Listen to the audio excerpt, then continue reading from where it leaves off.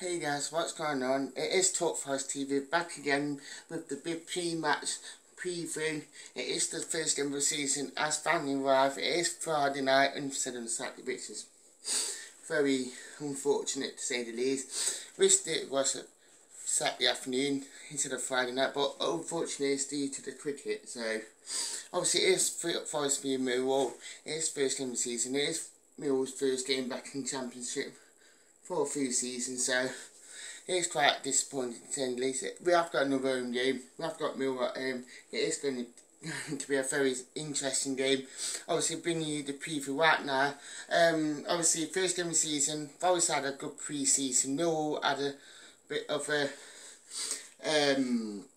mixed pre-season, as I call it. They got some good results, some not good results, but they have, I like every person, every percent would actually say you can't judge the season on pre-season.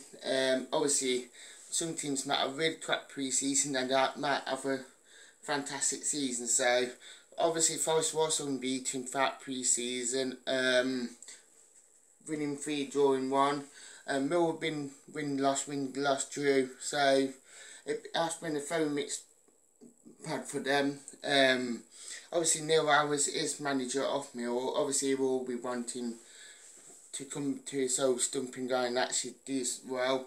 Obviously Forest beat them last season in the EFL Cup thanks to Lars Folfat winner. But in a way I think Neil Hours will be wanting to come in and actually get the start off the season well. Obviously they have just been promoted from League One, so they will have something to actually go on. So it is an interesting time for both Forest and Milwall. Obviously Forest first popular league game under Miraculous as owner club, so obviously there's quite a bit of optimism going into it.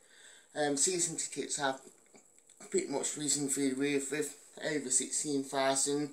Might be 18 of 17 at the minute.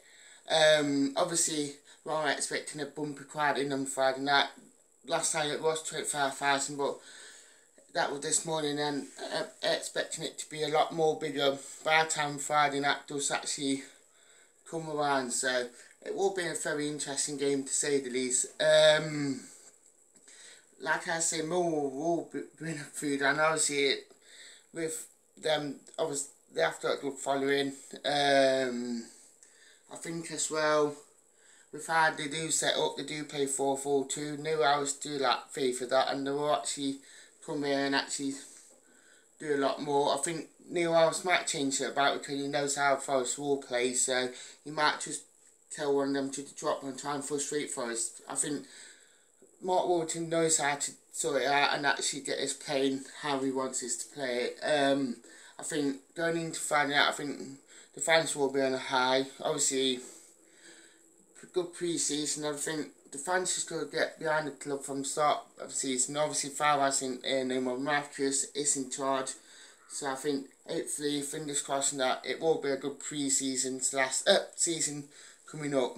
I think also Milwall, they will give us that test. I think what did happen with, say like Burnley and Rona, they gave us that test that probably will be expecting for the new season.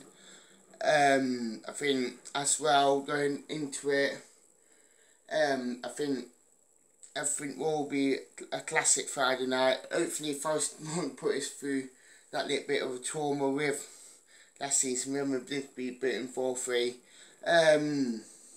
But I think going into it, we have got a good squad. Obviously we are expecting the signings, one more signing at least, but don't go with me to it because we might sign another player as well tomorrow in Kieran Darlings. That will be a good signing. He will go into squad. So thank you for watching Talk Forest TV. Please like, share, comment, subscribe to the channel, and that's it. Thank you and goodbye.